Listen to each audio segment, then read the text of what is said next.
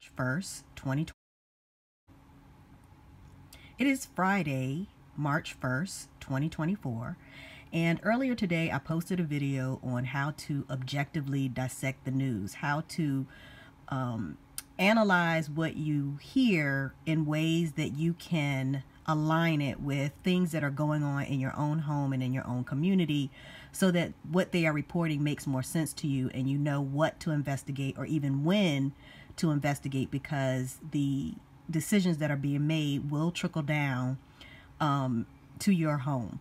And I was looking for something else, but I came across this particular video on Cop City, and I remembered watching a video on Cop City last year at some point, and so I started to put pieces together and ask myself, what in the hell is going on in Georgia?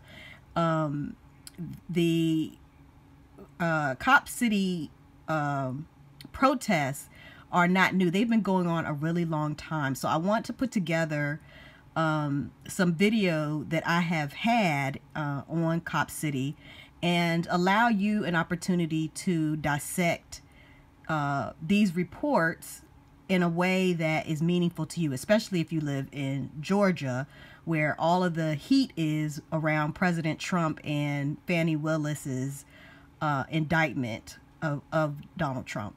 So let me just show you this video and then move on. The Public Safety Training Center has passed every vote that it has been taken for it. This is the mayor. From the City Council to the DeKalb County Commissioners. It has been approved by the Environmental Protection Division. Every lawsuit that opponents have attempted has failed in the courts. A majority of Atlantans believe that we need a place to train our police and fire rescue officers. The new facility is almost 70% complete with construction. And see, our current training facilities are old and dilapidated and condemned, and we need effective places for us to train our first responders. So while this downward trend in crime is good news, there is still a lot of work that needs to be done. Okay. New firefighters and police.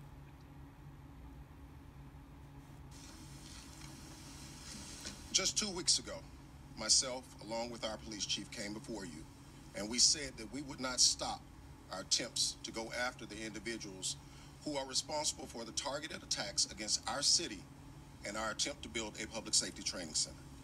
Yes, this is an ongoing investigation, and we have been resulting in targeted attacks against our city.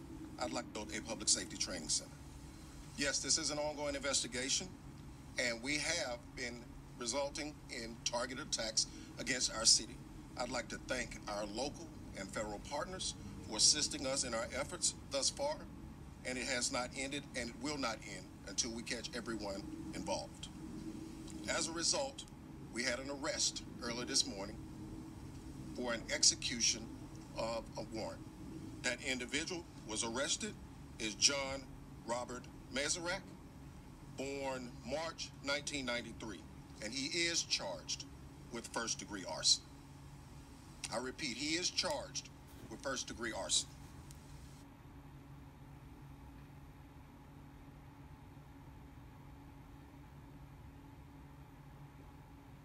Into these to be able to get the search warrant, get the arrest warrant. Was this related to a public tip someone called Crime Stoppers? Or was this something just good investigative work for the fire department, the police department to be able to get this happen? Yeah, the investigation is still ongoing, so we're not going to be able to speak specifics. Of course, Crime Stoppers is anonymous, and so we can never be able to speak to tips that came through that location. But this is a collective effort. There's a lot of capabilities being deployed by our federal, our state, and our local partners. Is Mr. Masaryk only being charged with one arson in that attack, or other? Right now, it is one arson, sir. Yeah. Yeah, I was going to ask if it's clear if he's connected to any of these other almost 30 cases. The investigation is very active, ma'am. There's a reason we served 3 search warrants today. We're looking at a wide range of areas we believe evidence is held that will identify who is responsible for the others and who else was responsible besides this gentleman. You said that there are 3 locations. Were they all in the city of Atlanta? 2 were in the city of Atlanta. 1 was in an unincorporated DeKalb County. DeKalb. I was just going to ask again about the evidence and arson it could have been related to? Any details? Pay attention to We body arrested for language. the arson at the Atlanta Police Precinct in July of 2023. The Special Operations Precinct, that was a 180 Southside Industrial. That is where motorcycles of this department were set on fire. That is the precinct that was occupied at the time that we allege that Ms. Madrick set that fire, and that is why he was arrested this morning. Do you have an idea of the dollar amount of damage during that arson? Our Public Affairs unit can get that for you. I do not have that right in front of me right now. Just lost it right on my head there. So, when you guys came out last 2 weeks ago, we heard from the Stop Cop City folks saying that they're going to continue doing stuff like this or these public demonstrations because they just don't feel like their voices have been heard. This may be a question for the mayor. Feeling that they aren't getting to be able to.